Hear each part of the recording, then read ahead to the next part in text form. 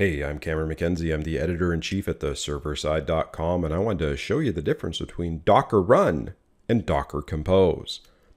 Now, as you can see at the top here, I've got a Docker Run command. This kicks off an Apache HTTPD Docker container, and it's heavily parameterized, specifying the amount of memory, CPUs, port mapping, and even a volume mapping for the Docker container.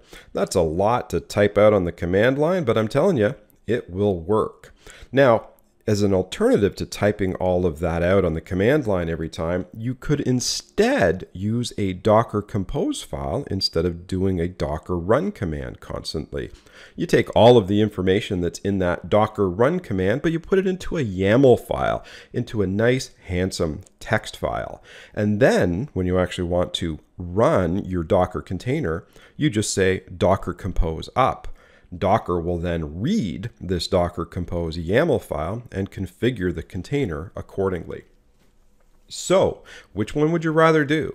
Type this out and have your fat fingers make a mistake, or put everything into a text file once, maybe even check it into a source code management tool so you can maintain a version history of it, and then just type the words Docker Compose up.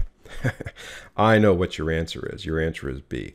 But anyways, let's actually run this. I'm going to copy this run command just to show you how it works and really emphasize the difference between Docker Run and Docker Compose. Now, as you see, this does try to load a website into the Apache Docker container. That's what the volume is used for. And so I'm going to open up this Windows PowerShell into this number guesser folder. If I actually open up Windows Explorer here, you'll see there's the number guesser folder, and it's actually got a subfolder called website. That's what gets deployed right here. And I'm just going to paste that command in. And look at how long that command is. That command is taking up all of the screen and more. So it's quite a formidable opponent, let me tell you. Now, as that Docker Run command is running, it's going to pull that HTTPD image. If I come up here to Docker Desktop for Windows, you'll see that that HTTPD image was downloaded. If I click on the number of containers running, you'll see my Apache app is currently running, and that's the name of the container that I provided in that run command. It should be running on port 80 and hosting my website, and I can actually prove that. There's the website being hosted on the C drive, but I want it on localhost, so let's see what happens. There we go, running on localhost, and you can see that the application is running. Now, that was the Docker Run command. I want to prove to you that I can do exactly the same thing using Docker Compose. Well, exactly the same, but different. And I guess if it's exactly the same and different, it's not exactly the same. Regardless, I'm going to stop this container, maybe even delete that container so that it's completely gone. I'll leave that HTTPD image there just so I don't have to download it again. But I'm going to take this Docker Compose file. I'm going to copy the whole thing, and then I'm going to go back to that folder where I ran this PowerShell command, and I'm going to create that docker-compose.yaml file right in there. It's just spelled docker-compose.yaml. Get rid of that txt there. We don't need that. And then let's go edit this file with Notepad.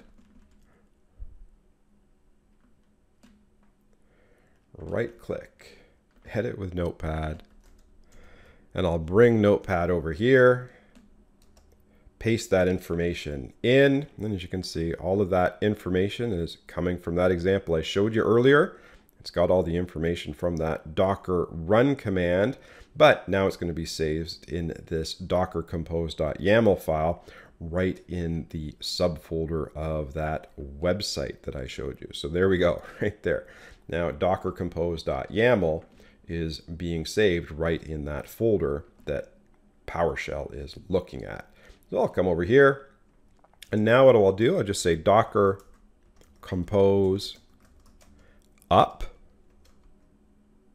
It'll think about it for a minute, and it'll say, hey, I'm going to create your website. I'm going to start this server and I'm going to get everything running for you. And actually, if I come over here, take a look at the number of containers that are running. Well, you see we've got my number guesser container that's running my website. It says it's all running on port 80.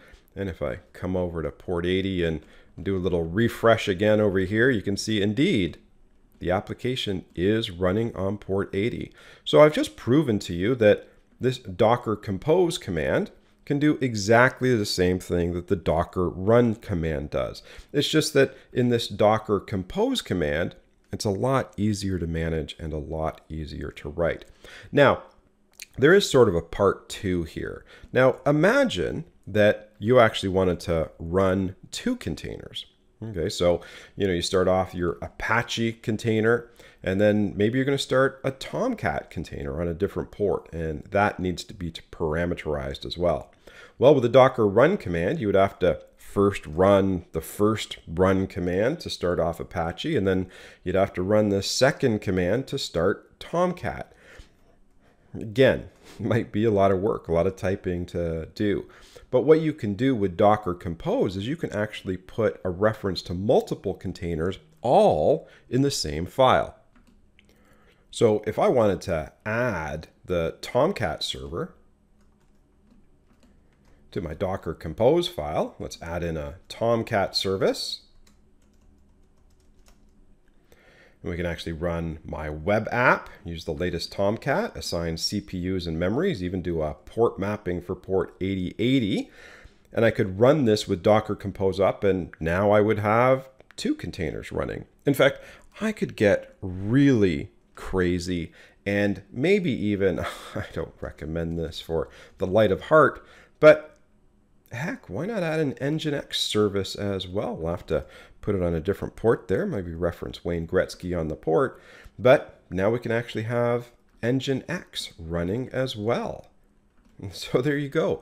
Instead of having 3 Docker run commands, one to start up Tomcat, one to start up Nginx, one to start up the Apache HTTPD service, well, you can type it all into just one single docker-compose command. And then I'm going to come over here and just stop this container that's already running. Let's get rid of that.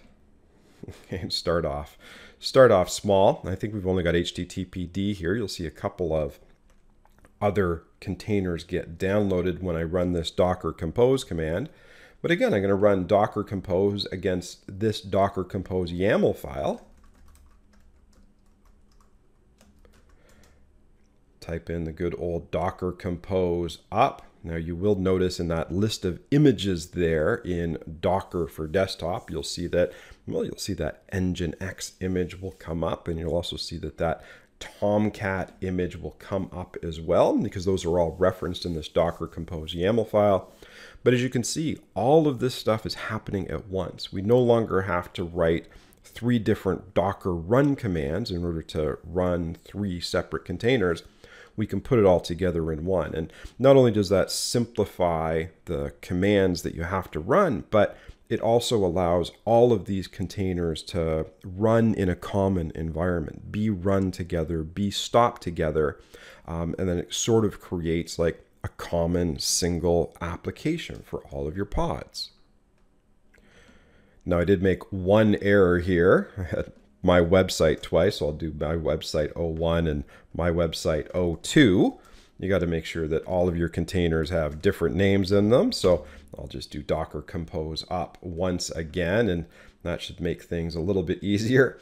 But now if I go over to my list of containers, you can see that, yeah, I'm now running Tomcat. I'm running the Apache HTTPD service. I'm running Nginx, and it's all running according to the contents of this docker-compose YAML file. And if I went to port 99, I should see a reference to Nginx. All right, there's Nginx. Port 80 still has my application running on it. I'll do a hard refresh to prove that. And in fact, even on localhost 8080, Tomcat will be running. Now I'm just going to warn you, I haven't deployed anything to Tomcat, so when I go to port 8080, it'll say, hey, You haven't deployed anything to port 8080, which is true. So I'm getting a 404, but that doesn't mean Tomcat's not working. You can actually see down here it says, yeah, Tomcat's working. You just have to actually maybe deploy something to it to actually get something a little more interesting than a 404 error. But indeed, you can see that Tomcat is indeed running, Nginx is indeed running, and the HTTPD service is indeed running, all from running one command, docker-compose up, and consuming the YAML file, in contrast to having to do multiple Docker run commands to achieve the same result. So there you go. That is the key difference between Docker run and Docker compose when it comes to getting containers up and running. Now, if you enjoyed that tutorial, why don't you head over to the serverside.com. I'm the editor-in-chief over there. We got lots of great tutorials on Docker, Git, GitHub, Java, DevOps tools, cloud native development, you name it. If you're interested in my personal antics, you can always follow me on Twitter, CameronMCNZ. And last but not least, why don't you subscribe on the YouTube?